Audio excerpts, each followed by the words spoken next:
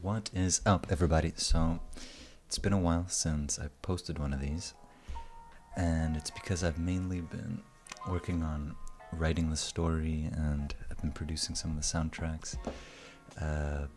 So yeah, there's not that much to show on here, but it's been a few weeks, so I thought I would just open it up. I did work a little bit on some details in the first level, as well as the place that I think is gonna be the end of level 1. So I guess like what you're trying to find in this semi-open world. So let's see. Wait for this to load. I've also figured out the AI to the flocks of birds, and yeah, it's looking pretty good. They're still a little bit buggy, like at the moment they fly like through the ground, and I still have to figure that out. We'll see. It's a particle system, and I'm not entirely sure how to get the collision to work, or like the detection. Okay, so here we are. Here's the map. Let me just speed up the camera.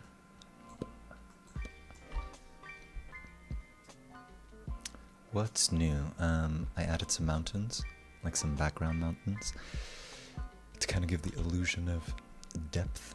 I did some work with the fog, I did some work with the post-processing, like the colors and all of that. Some minor adjustments to the foliage. What else?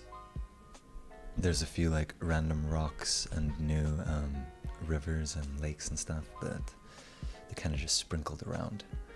And there's this new like cave area that I just started working on. It's at the end of the map, so I'm thinking it might be a possibility of like the place you have to get to advance to the next level. And right now it's just a simple little cave with some stuff inside, and yeah, I think I'm going to leave it like this for now. I still have to advance the story a bit more to know how I'm going to fit this in.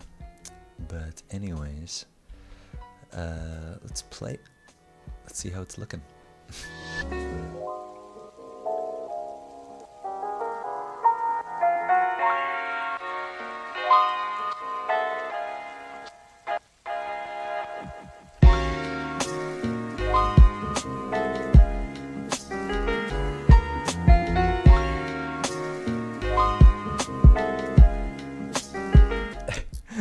Here's what I was talking about. Look at these birds. Goodbye.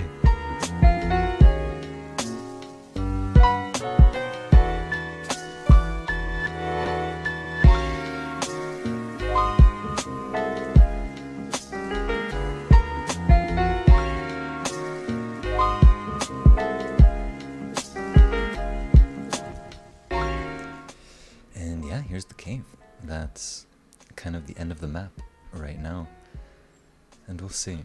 We're gonna see what this turns into, but it's gonna be significant. I know it.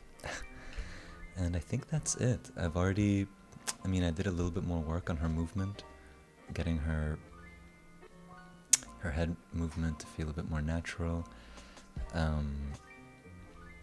Right now, controlling her really does feel quite smooth. It'd be extremely fun to try this in virtual reality, but let's see if I have time to make that happen. So yeah, thank you for watching, and I'll see you in the next devlog.